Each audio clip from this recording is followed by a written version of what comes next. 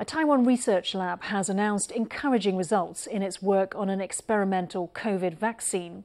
It's called a DNA vaccine, and after it's administered, the patient's own cells start to produce small amounts of the pathogen to trigger an immune response. DNA vaccines are very much a technology in development, and none have been licensed for human use so far.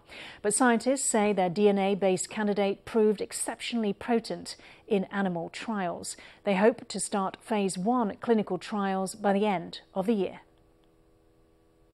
可以控制它的氧气，控制它的 pH 值，然后控制它的温度。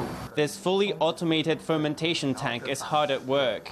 Its contents turn like a whirlpool as the researcher watches data unfold on a computer screen. Here at the National Health Research Institute, scientists are on the quest for a COVID vaccine.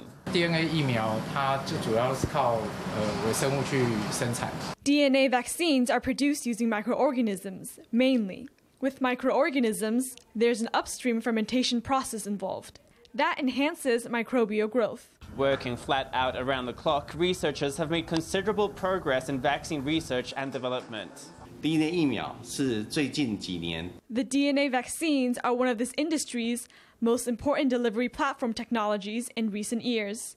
Especially in the context of sudden outbreaks, DNA vaccines really shine because they can be rapidly deployed in clinical trials. The research center has chosen DNA vaccines for its COVID program, mainly because its production can be scaled up rapidly. It's a path less taken in Taiwan's race for a vaccine, but it could pay off in a big way. 几个疫苗里面呢，我们就发现说 When comparing with other vaccines, our finding is that DNA vaccines produce the most potent immune response.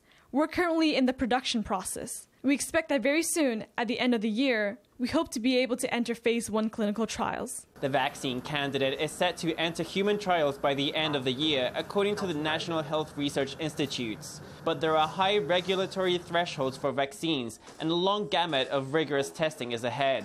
The vaccine is unlikely to reach the market before June 2021.